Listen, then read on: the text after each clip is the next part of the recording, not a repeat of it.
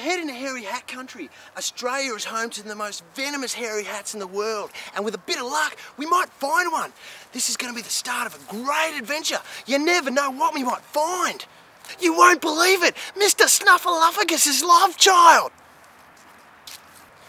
It's hairy hat saving time. Some local farmers have been having their sheep stolen by a hairy hat. He's been sneaking in at night, grabbing hold of one and dragging him out to his lair. So we've got to go out and save the little blighter because he's getting really cheeky.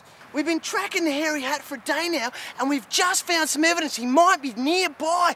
Take a look at this. Look, we've got a napkin, we've got a plate, and check this out. There's 1, 2 cups, which means he's got a partner with him. The hairy hat's got to be real close now. I can smell him. He's just like tuna.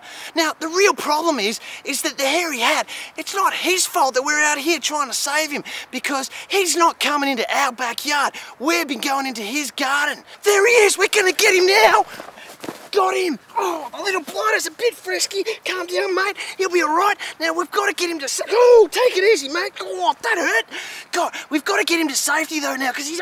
Yeah, it's all right, mate. It's all right. We've got to get him to safety because the farmers are getting really restless. I can hear them not far away. Settle down, mate. Settle down. They're not far away, those farmers, but we'll get him to safety so he'll live another day. All right, now I've got him. I've just got to get him to safety. Now, to do that, I've got to put him in this bag, which is the most dangerous part because I've got to take one hand off him to get him in the bag. All right, now come on, Mr. Little Mate. We're going to put you in the bag. Okay, oh, come here, mate. Oh, he's quick.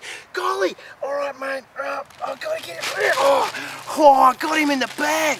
Okay, now let's go take him to safety. Okay, we've got him here. He's now ready to go out into the wild where it'll be safe to roam around and not have to worry about being shot by those nasty farmers. Okay, little fella, it's time for you to go. Off you go. Go on, off you go. There you go. He's off into the safety of the wild.